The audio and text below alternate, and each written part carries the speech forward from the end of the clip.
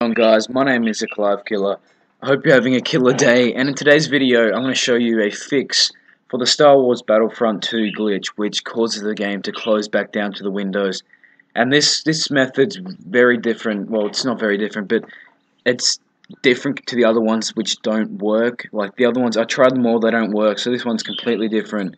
And I found this out when I was just playing around the other day trying to fix the game, because I recently just bought it and it wouldn't work. So to do this, I'm just going to show you what the glitch is, what the bug, how it closes down, and then I'll showcase it. So now quickly I'll show you what happens when you're in the game.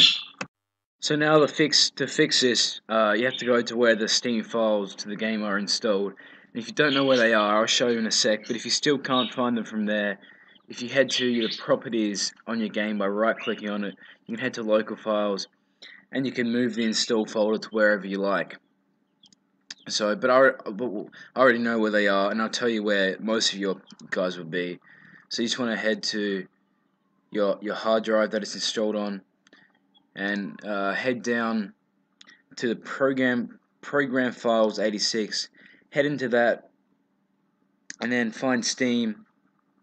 There it is, and then find Steam apps. Then head to common, and then head into the game, Star Wars Battlefront, and then go to game data. So now you wanna that should be the game. I don't know why it's gone to that color, but that's the game there, the Battlefront 2 game. Instead of going to that one, you wanna head into the test app and just double click on that. So I had to switch back to my phone because for some reason it wasn't recording the when I went into the game. So if you just go into the test app, it should work this time. It should load up a lot quicker. Last time for me, it took like a couple minutes to even get to this screen, and then the game was kind of really laggy.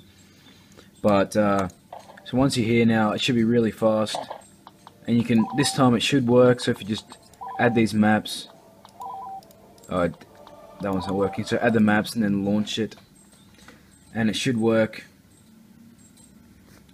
As you can see, this time it didn't crash, and you'll be able to play the game. And just for proof, here we go. We're actually in here playing as the CIS. Anyway guys, thanks for watching. I hope this helped you, and I also hope to see you in the next video. So I've moved to my phone because when I try and do this, the stuff's recording up because my computer basically crashes. So you notice that it might be a lot slower when you're on this version of the game, the one you go into from your Steam. So you just say you go into a random game, you go and launch it, and then it crashes back to your desktop, kind of thing like that. So now I'm going to show you the exact fix into this, but this glitch can be quite frustrating if you paid good money for the game. Like, it was very frustrating to me until I found this, because I spent probably 2 hours trying to fix it. Then I finally got it, and I was just like, hell yeah. So I'm going to share that with you, so let's get into it.